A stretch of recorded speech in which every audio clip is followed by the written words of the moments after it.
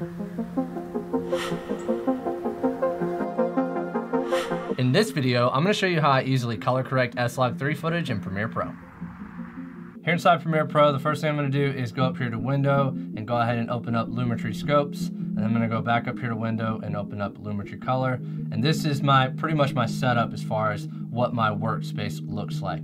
Over here, I have the Vector Scope YUV scope that I'm using to check on my skin tones, as well as to be able to see if my colors are over or under saturated. And then I'll use the waveform RGB right here just to kind of see how far I can push my colors and kind of use it as a guide to check to make sure that my exposure is good. These scopes give me a scientific way of being able to measure what my colors are actually doing instead of just relying on my eyes. Now that that's all set up, I'm going to go over here under Lumetri Color and open up the Basic Correction tab, and I'm going to bring in some saturation.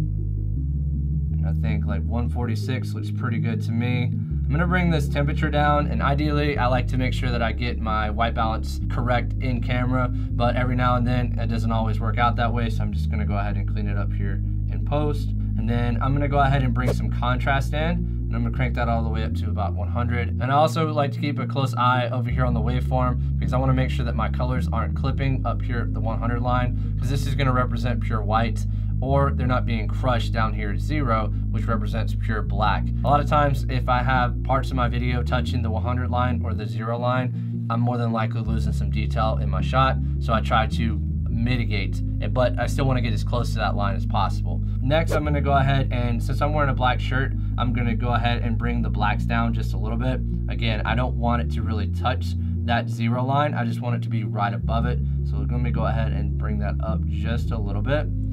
And that looks pretty good to me. Now, I'm just gonna go ahead and close the Basic Correction tab and open up the Curves tab. And I like to use the RGB curves here just to bring in a little bit more contrast. So this RGB curve is similar to your waveform. So this up here is your whites. This is gonna be your highlights, midtones, shadows, and then down here at the bottom are your blacks. So I'm just gonna create these 2 points at the shadows and at the highlights, and I'm just gonna kind of bring this down a little bit more, just to kind of spread those colors more on the waveform, but not too much, because I want to make sure that I'm also keeping an eye on the actual video itself.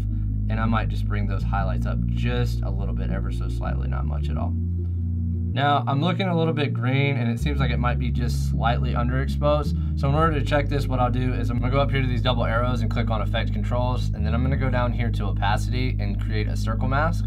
And the reason I'm doing this is because I want to isolate my skin tones. So I'm just gonna hold down Shift and click any point to make this circle a little smaller, because I only want the vector scope to be able to read what my skin tone is doing. So now I'm gonna go back over here to the double arrows and go down to Lumetri Scopes. And the first thing I like to look at is the waveform here, because I want my skin tones to typically fall between 40 and 70. And I really just like to have my skin tone, like this red portion here, just touching the 70, but it just depends on what the scene is. Like, that doesn't always apply if I'm shooting a video at night. So I'm just gonna increase the highlights just a little bit, not a whole bunch, just to kind of bring those skin tones up. The next thing I'm gonna do is look at my vector scope here to see what's going on with my skin tones. Now, ideally, I want my skin tones to fall in this line right here, and they seem to be pushing a little bit over here towards the yellow. So what I'm gonna do is I'm gonna go down here, open up the Curves tab under Lumetri Color, and I'm gonna scroll down to Hue versus Hue and grab this little color picker tool. And I'm going to click on the yellowish portion of my skin, so something about like right here, I think.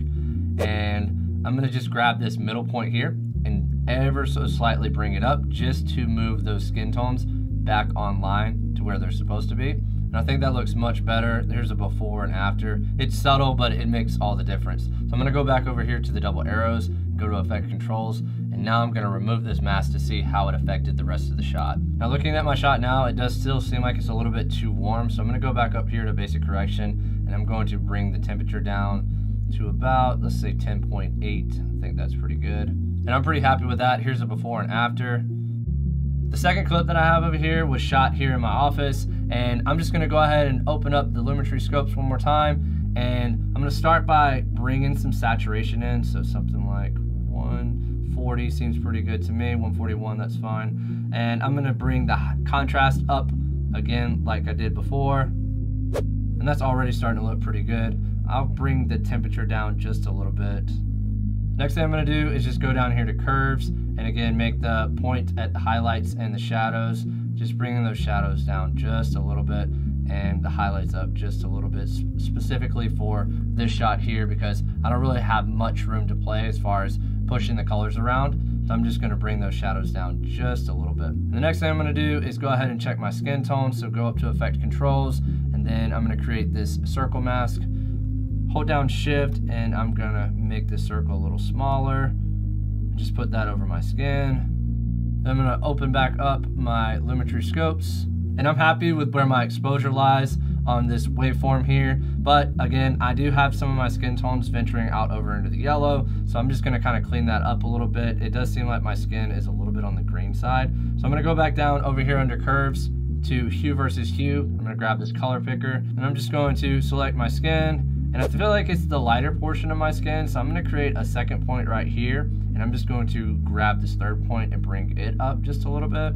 And I'm just gonna make sure that that is the case by just double checking on my scopes over here. And that does seem like that is the case, because now my skin tones are falling on that skin tone line. So now I'm gonna go up here to the double arrows and go down to Effect Controls and remove this mask. Now I want to double check my image just to make sure that I didn't do anything too dramatic to the rest, because this affects my skin tones, but it also affects the rest of my image as well. So I actually think that that is a little bit too dark, because the color of my desk doesn't seem natural now. So let me go ahead and just bring this down just a little bit, not ever so slightly though. And that's like what it actually looks like here in my office. So this can take you a lot of time. And what I do to make this much easier and much faster is I'll go up here to this little hamburger menu, and I'm going to click on export.cube. And what this does is it creates a LUT that you can use every single time that you use this specific scene. So this LUT that I just made, I can use every time I make a video here in this office. So I'm gonna find a spot where I wanna save it at, and I'm just going to type in SLOG3 LUT. I already have one here. We're just gonna override it, hit replace. And now I can just click and drag my clips onto the timeline, and I'm gonna go ahead, select that clip, go up here under Lumetri Color, drop down the Basic Correction tab, and then under Input LUT here, I'm gonna select Browse. I'm gonna locate that folder to where I saved that LUT. I'm gonna click on that SLOG3 LUT, and now it automatically pastes and does the color correction for you. But it's important to note that there's all kinds of LUTs and things that are out there. LUTs are really a good starting point. A lot of times, whenever you download LUTs and things like that, you might apply them to your footage, but your exposure may not be correct, or your white balance may not be correct. So what I do is if I use a LUT, I'll just make sure that I just kind of tweak the temperature. And there, you may need to make some small tweaks, but I'll use that lookup table to kind of just get it to a starting point, and that saves me so much time in my color correcting process.